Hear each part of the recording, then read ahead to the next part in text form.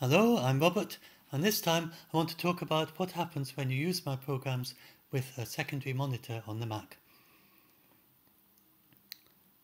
Luckily, most people tend to plug the monitor in to the right of your primary monitor, and that's what works best with my programs.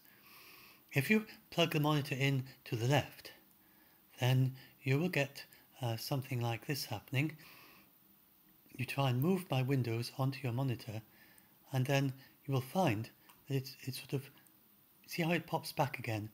My program just won't let you move the windows off to the left. Now there's a reason for that. And the reason is that I found on testing on this Mac anyway, that if I plug the secondary monitor to the left and I move a window onto the secondary monitor, the window completely vanishes. There's no sign of it anywhere. So that's obviously going to be confusing. And I think this is something to do with the coordinate system, because it's just a guess, but on Windows, then you have this coordinate system for the way the pixels coordinates, which starts at 0 at the top left and increases left to right and downwards. It's called a kind of reading order coordinate system. It's the same order in which you read on a page. So increasing that way and increasing that way. And so the windows vanish in the wineskin if you move them into negative coordinates. So there must be some issue, I don't know for sure, it's just a guess, but it might be some issue with translation of negative coordinates in the inside wine into whatever coordinate system the Mac uses. Anyway, for whatever reasons, that means that it works absolutely fine if your secondary monitor is to the right. And it also works fine if your monitor is below. Although that's rather unusual, they are likely to vanish if the monitor is above or to the left, so my program's default are just not permitting that. Just not permitting moving the windows onto the monitor. Of course, you can plug the monitor in wherever you like, arrange it any way you like compared with the primary monitor, but you just won't be able to use Bounce Metronome with it.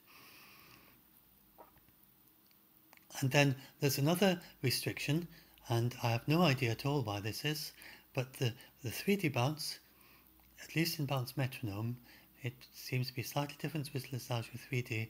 This vanishes if I move it onto the secondary monitor, no matter where it is. So even if it's to the right or below, then the 3D bounce window completely vanishes. So this will get stuck into the screen, even if you try and drag it over to the right, let go, and if I can do it, you'll see how it's snapped back in again, so it won't let you move it anywhere off the primary monitor. And the same is also true for the main window. That again, and I've absolutely no idea why that is, the main window, it simply can't be shown anywhere except on the primary monitor.